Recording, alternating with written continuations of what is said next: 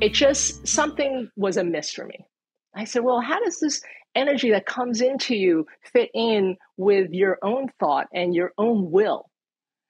And that's what led me down ultimately to what I'm doing now, because I'm not a really good conduit. Well, I wasn't at the time. I wasn't. It's like saying, oh, stand there, do nothing, let this energy come through you and you'll heal. And it worked. It was great, but there was something missing for me. I was like, there's something a little deeper. I need to make that connection. And so is that what led you to Qi Gong? Yeah. So what led me to Qigong, it obviously is a part of Chinese medicine that I've always done. I've always done some form of Qigong. And then I met Robert Pang, who is really the one, his style of Qigong is the one that really opened up all of this connection to me, understanding what this higher power is and how it relates to me as a person, how it relates to my will, and how I can use it on a daily basis to balance my body. And balance others. And right? Balance others. Yes, absolutely.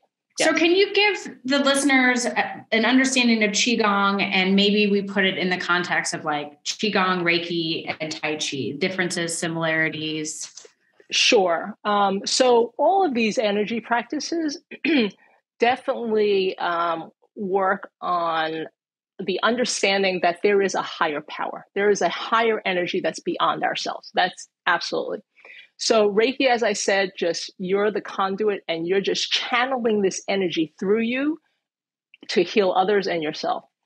Qigong and Tai Chi, first of all, Tai Chi is under the umbrella of Qigong. Qigong is a practice of just energy cultivation, energy nourishing.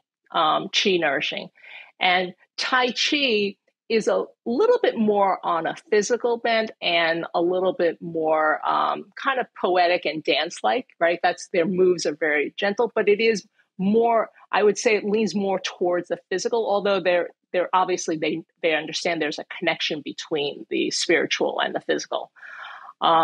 Whereas Qigong, to me, I'd say my style of Qigong. Let's just talk about because there's so many different styles. My style of Qigong is a little bit more to the spiritual aspect of it, the spiritual and how it relates to our physical. Do you call higher power God, or is it something different to you? Higher power can mean God to you. Yeah. And whenever somebody comes into my program, the first thing I say is, do you believe in a higher energy? And they'll say, yeah. Some people go, well, that's God for me. I'm like, great.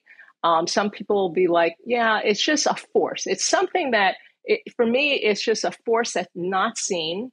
It is a divine force. And you can call it whatever you want. Some people call it their higher self, and that's good too. For me, it's all the same. It's just energy.